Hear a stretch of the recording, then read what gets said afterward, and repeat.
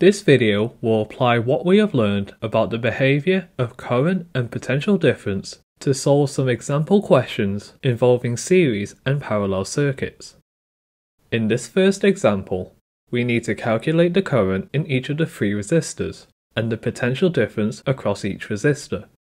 We have a single loop circuit that contains one cell with a voltage of 12 volts and three resistors with resistances 5 ohms, 11 ohms and 8 ohms that are connected in series.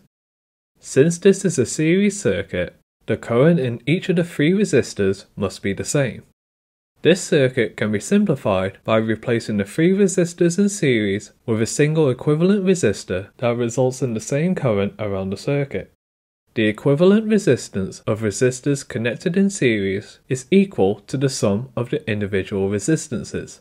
So we find that this single resistor has a resistance of 24 ohms. Now observe that the terminals of the cell are directly connected to the ends of the equivalent resistor, so the potential difference across this resistor is equal to the voltage of the cell, 12 volts. We can now rearrange the definition of resistance to make current the subject and substitute in the relevant values. Therefore, the current through the equivalent resistor is 0.5 amps, and this is the current through each of the three resistors of the original circuit. With the current determined, we can rearrange the definition of resistance as follows to calculate the potential difference across each resistor.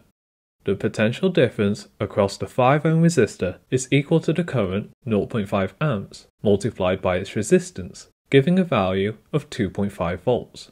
Similarly, the potential difference across the 11 ohm resistor is 5.5 volts, and 4 volts is the potential difference across the 8 ohm resistor. We can verify that these answers are suitable because the sum of these potential differences is equal to the voltage of the cell. This expression is equivalent to the loop rule, and we have shown that energy is conserved. In the second example question, we want to determine how the readings on the ammeters and voltmeter change when the switch S is closed. Let's begin the analysis by considering the circuit with the switch open. Voltmeters are designed to have very high resistances so that they do not draw current through it, so we can assume that the 3 ohm resistor takes all of the current. Also, there will be no current in the branch containing the 10 ohm resistor, meaning that all of the current will go through the 15 ohm resistor. Therefore, we effectively have this circuit with the 3 ohm and 15 ohm resistors connected in series, so the current in both of the ammeters will be the same. The total resistance of these two resistors in series will be equal to their sum, so this circuit will have an equivalent resistance of 18 ohms. We can then calculate a current of 1.5 amps around the circuit from this equation, and this will be the reading on both ammeters. The reading on the voltmeter will be the potential difference across the 3 ohm resistor, which can be calculated by finding the product of the current and the resistance, giving a value of 4.5 volts. We will now examine the circuit when the switch S is closed.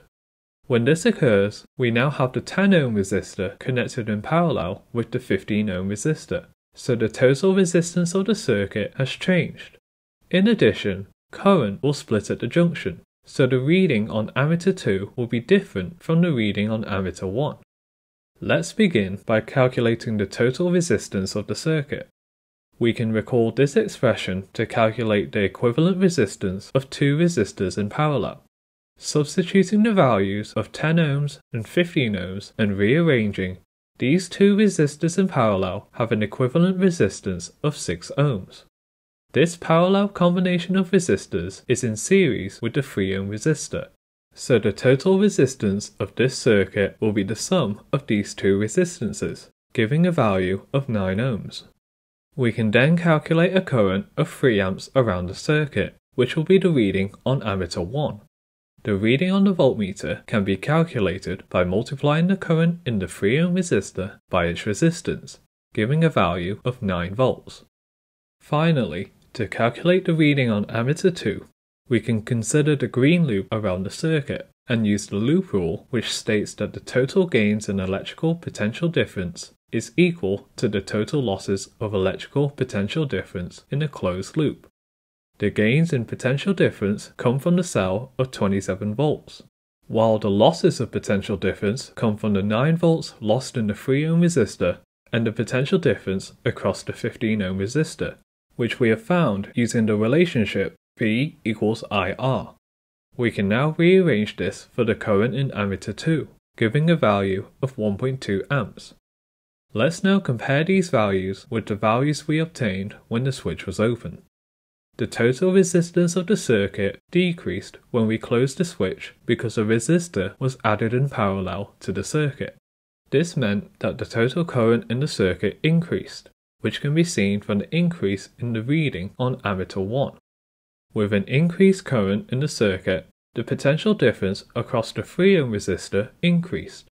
But since the loop rule still holds, the potential difference across the 15 ohm resistor must decrease, and so therefore the current through it has decreased as shown by the reading on ammeter 2. This now concludes our video on solving example questions involving series and parallel circuits. Thank you for watching.